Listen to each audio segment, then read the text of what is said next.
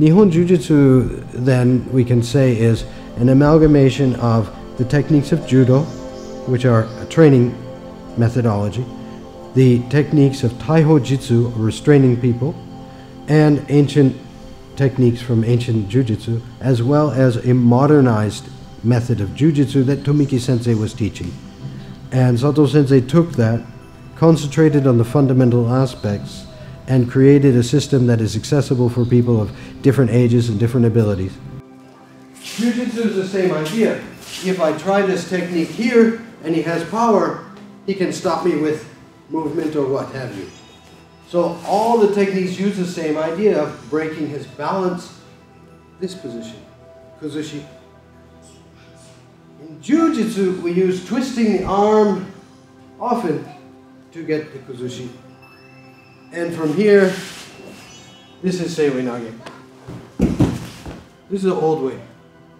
Two problems. One, his arm can break. And two, there's no way to fall safely.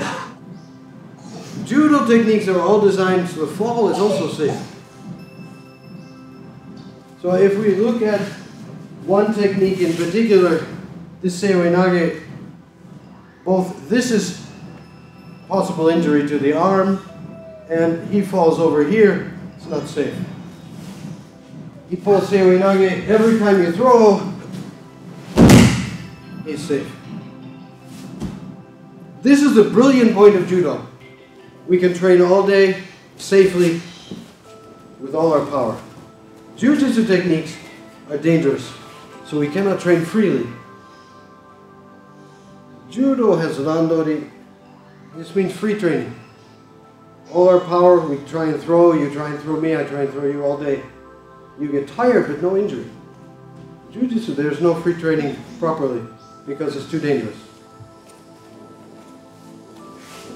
Throwing with the elbow, throwing with the wrist, throwing with the head, these are all too dangerous to do in a free training situation. The other point in Judo and Jujutsu that is greatly dissimilar is striking techniques.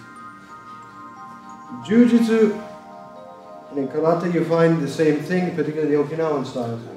You're using striking technique within the joint blocking. Jujutsu, traditional Jujutsu, Japanese Jujutsu, not so much the Okinawan styles, we use a joint blocking first and then the strike. The reason for this is he has no power. If I hit a man now, he can take a lot of force, he can escape. If you do this motion, it's very difficult. Your power is greatly increased. The same thing here. From this position, it's a good time to strike. From this position, it's a good time to strike. This is a traditional ancient Japanese striking with kansetsu waza, or joint techniques.